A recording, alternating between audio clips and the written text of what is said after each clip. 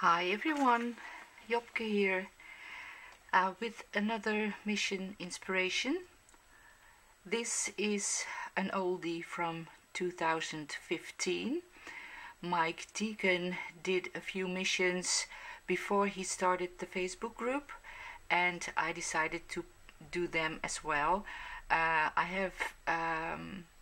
are 4 missions in 2015, 2 in November and 2 in December, and I've done the 2 of November, so now this one is from 12 December. These are probably not on the Facebook group, but you can find these challenges at Mike Deacon's channel, as he made a video of these. These 10 steps are set by Cindy Utter, and she challenged Mike to do this mission. So I'm gonna try and accomplish this mission, and starting with Adhere Music Ephemera. So starting with adhering music ephemera, this book found my dad for me. My parents live in a big apartment building, and they have a joint area for garbage and such, old paper, plastic and whatever. And it's really a treasure room for crafters like me. And I gave him the assignment to look for things, and he comes back very often with a great deal of stuff, often or sometimes stuff that I have no use for at all, but he wouldn't know what I need, right? So he picks up everything he thinks is useful. And so he came up with these music sheets books. I have a couple of them, very happy with that. And I glued that down to my page with a Mod Podge. I am working again on a book text paper I cut out from a book, and later on I will bind them into a book. So the first step was adhere music ephemera, and the second step, apply paint tinted gesso with a comb. And I first added some plain gesso to the page because I wanted to tone down the music sheets a bit, and then I use a spatula comb. I have a set of these spatulas which are actually hair combs you use to dye your hair, and it had one with a comb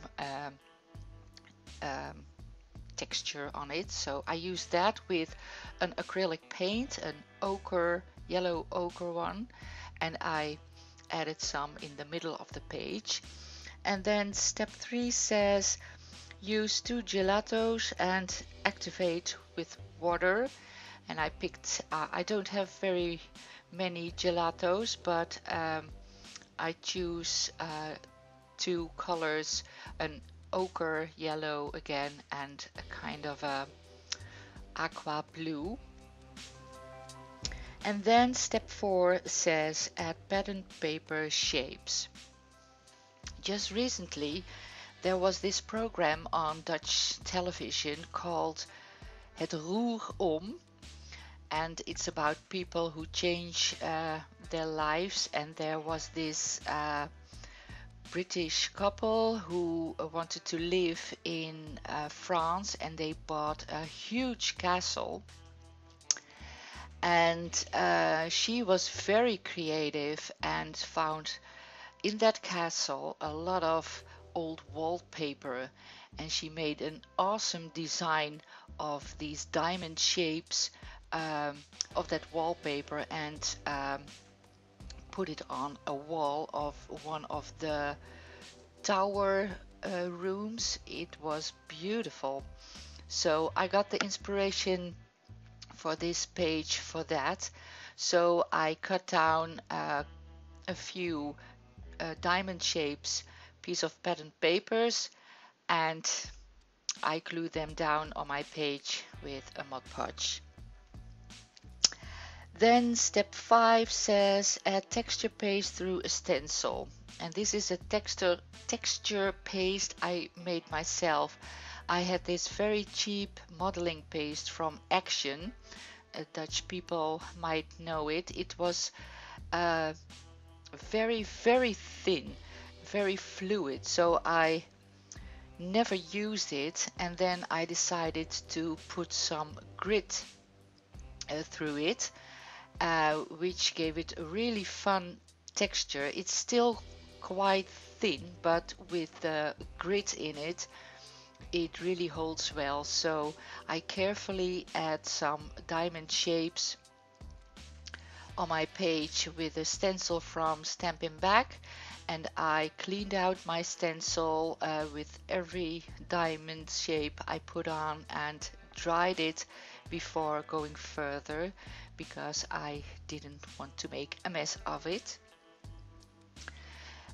Step 6, use 2 rubber stamps, and this is one by Dina Wakley, and I'm using the StazOn Jet Black ink pad for that, and make sure to clean my stamp on a piece of paper.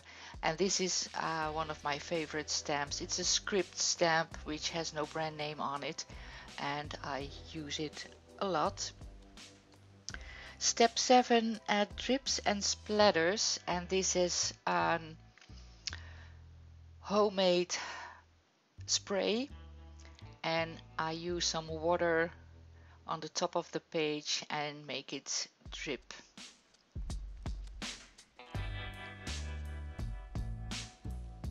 And also using a black acrylic spray to add some splatters on the page as well. Step 8 says add colored dots, and I had this pearl pen by Viva I hardly ever used before, and I thought that could be nice to add some dots on the modeling paste diamonds. And then I made this big diamond as a sort of a focal point which I'm going to use to add my quote, and I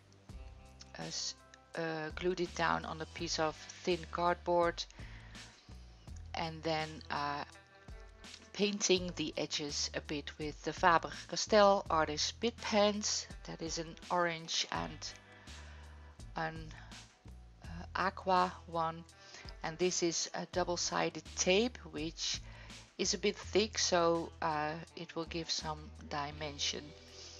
Also, I am using the Artist Bit Pens to make some shadows around the little diamond shapes I glued on before, and I'm also using a Posca pen in a minute, just picking out a few of the diamonds. I'm not doing all of the diamonds, just a few diamonds to add some shadowing and some outlining to create more depth. And this is the Posca pen, a white marker, which I use on the darker colored diamonds.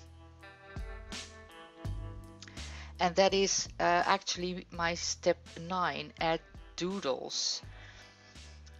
I'm not much of a doodler, so I use this step to outline some of the diamonds, and also added some scribbled lines on the big diamonds. And then step 10 says add a handwritten quote or text, and that is wander the paths unknown. I am painting the edges of that little strip of paper with the Faber-Castell Artist Bit Pen again, and then glue it down with a Mod Podge. So this is about it, I think. Oh, I will probably, uh, no, I'm not gluing it down with a Mod Podge. I'm gluing it down with a glue stick, and I will probably inking the edges, yes, with a archival ink, the color coffee. And then adding the date and my signature, and that is it really for my mission inspiration of December 2015. There's one more to do for me for December 2015, and then I have completed the oldies as well as the year 2016. So I hope you've enjoyed watching the process of this video, and I will leave you some links in the description box, of course. And well, see you again very soon, guys. Bye bye.